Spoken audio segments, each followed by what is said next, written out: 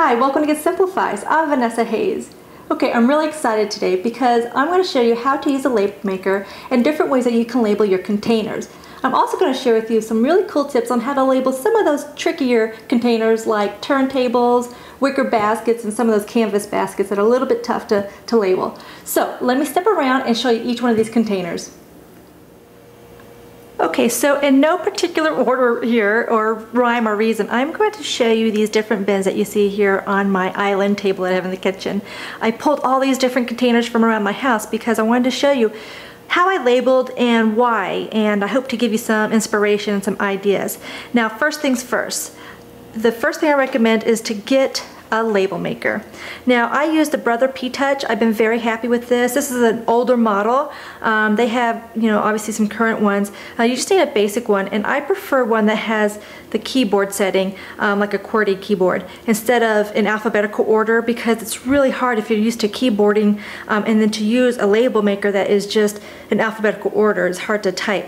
But the Brother P-Touch is great. It has a lot of functions, different fonts. You can use different size label tape and things like that. So you can get it at Costco and of course online, Amazon, or at any of the office stores like Office Depot, Office Max, Staples, things like that. Okay, so label makers are great. But before you use a label maker, there's one key thing I want to tell you is to make sure you wash your hands because when you go to peel off the labels, you don't want your fingerprints on the back of it because you're going to lose the stickiness and the adhesiveness of the label. So just one little key tip there.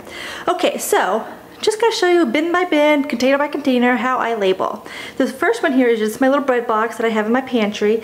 Now I just wanted to show you that I labeled this, but I wanted to show you that it has a really unique way of labeling here. This is kind of in an outline format with the lettering, so that's kind of cool. And it's this is a large size too. So all the label tape that I have here is, I believe, 1/2 inch label tape, and they come in different sizes. I think they come in like 1/4 inch, 1/2 inch, and even 3/4 inch sizes for the labels. So anyway, now here's one of those unique bins that are very hard to organize, or excuse me, to label. It's a straw bin, and so of course the label is not going to stick onto this, but there's some cute ways that you can decorate it and still use your label tape on there. As you can see here, this one is just a little keychain tab that you can use. This one you probably would have to handwrite on there, but you can make it decorative by adding a little bow. You can also thread some ribbon through most wicker baskets and then attach a gift tag to it and either handwrite or print out a label tape on here. And this is a really cool idea too, is just to use that gift tag but to attach it to your bin with a clothespin. Now this is very basic, very kind of, I guess, bland colors or whatnot, but you can get different types of gift tags that are more colorful. I'm sure you can find cuter, colorful clothespins, but I used what I had around because I'm all about using what you have at home first. So, and of course, like I said, you can decorate it with a little bit of ribbon. You can see that I used the same thing, the same technique here with the clothespin on this canvas lidded bin. And it looks really nice. That goes in my master bedroom on the top shelf. Now here's a bin that I have that goes in one of our cubbies that my husband made. Now this bin I got at this little box here I got at Hobby Lobby, and it didn't have this on here, so I attached this handle to make it easy for me to slide it out the cubby. But what I didn't want is I didn't want to use a white label because I wanted to keep this kind of subdued. So this is a smaller print, a smaller font, and it's on a clear label tape, so just kind of a little bit more subdued and kind of blends in nice. And then this container here I actually got out of one of my bathroom drawers. And the reason why I wanted to show you this is because I had to label it on the inside because this is inside of a drawer, and when I open the drawer, if I were to label it anywhere else, I wouldn't be able to see the label. Or this is too thin right here, I wouldn't have been able to see the label on the outside, so I put it to where I'm going to see it visually. And so I have a couple of bins just like this in one drawer, and so when I open up the drawer I can see the label here and then on the next item. So just a little tip there. And then here I wanted to show you a turntable. Now turntables are unique because they're round, but one way to label them is to label them with at least 2 labels or 4 if you want to get really fancy, I suppose, because then what you can do is that anytime that you turn it, no matter how far you turn it, chances are you're going to see the label at some point. So I recommend with turntables to put 4 labels on them so that they're across from each other. It might be a little bit overkill, but if you're trying to get organized, that's just one of our little tips. Okay, now I wanted to show you this one too. This is my acrylic shoebox that I use in one of my bathroom cabinets. And I just wanted to show you how I used 3 different labels on one container because there's 3 different types of items in this container.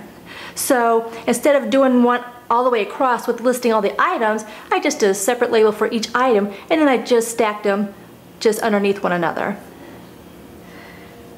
Now this is a metal bin that I have in my pantry, and what's cool about this one is that it's the white label, but also I was able to do like a little outline around the label just to make it a little bit more decorative, I suppose. Now I wanted to show you something else. What I used to do with this bin when I had a black and white theme in my kitchen, I actually used to use chalk to label the bin because I put some chalkboard paint on here, and then I would just update whenever I changed out items in here. Then I could just erase it and then update with chalk the items that are inside. So just another cute decorative way to label a bin. Now you probably all have seen different cereal boxes and containers for the pantry, and usually they're kind of long and thin like this. And so I wanted to point out a unique feature of labeling is that you can do a vertical format as well. So instead of having a label go across, you could put this in a vertical format, which is nice for containers like this, but it's awesome for like binders for kids' school books, textbooks, binders, and things like that. So now, oh, another cool feature on this I wanted to show you